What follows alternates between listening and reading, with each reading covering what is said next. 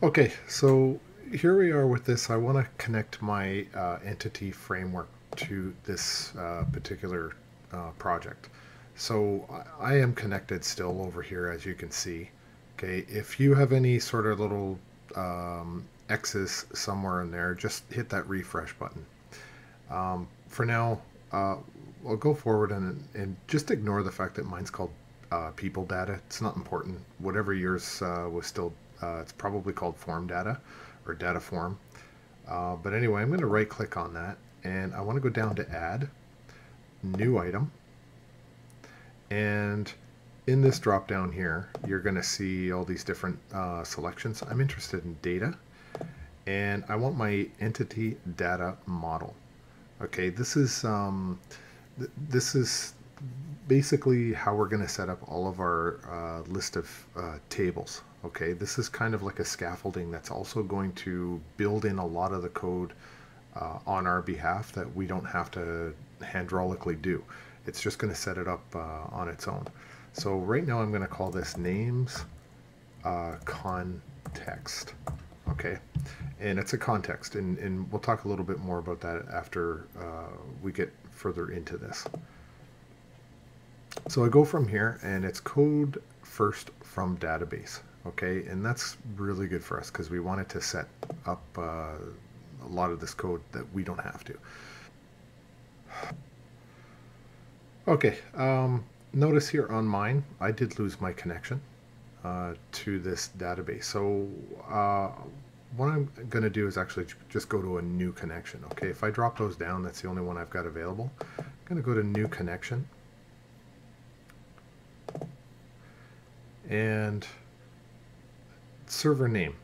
Let's see, do I have anything in there? Okay, so there's nothing in there. I had to refresh. However, remember back here, this is in my Azure, my server name. Okay, so I want to copy this.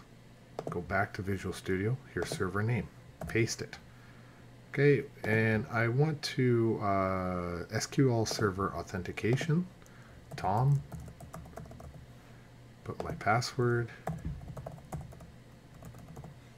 okay, and then I'm going to hit the refresh. Okay, now, there it is. Select or enter a database name. I'm still in the comp 1098, so that showed up because all of this stuff here was properly done. So I'll click that.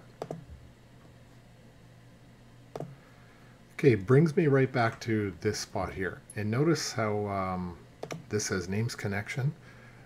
Context, I want to add the word connection, if I can spell it right.